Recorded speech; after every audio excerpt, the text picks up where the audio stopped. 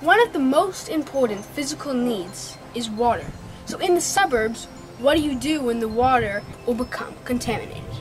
The places where we can get water from are the hot water tanks, rain barrels, and nearby lakes and ponds.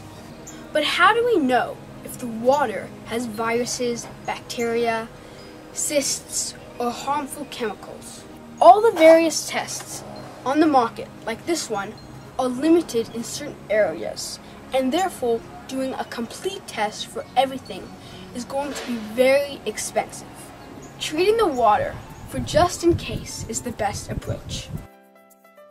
After reviewing the different types of water treatment, such as solar, a clear bottle in the sun for 6 hours, UV, for example, SteriPen, chemicals such as 1 drop, water filters like LifeStraw or AquaGear, and heating, specifically boiling the water.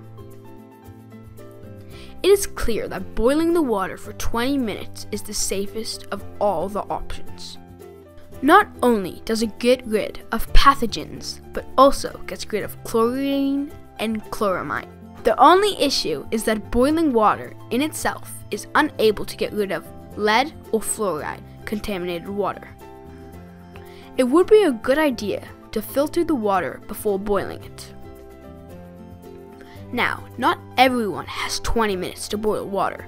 Therefore, the quickest and the next safest option is to use a good filter. But viruses less than 0.2 microns are able to get through. Then again, not every water source has viruses less than 0.2 microns. One big advantage of higher-end filters is that it can remove lead and fluoride, where boiling is unable. So make sure your filter has this claim.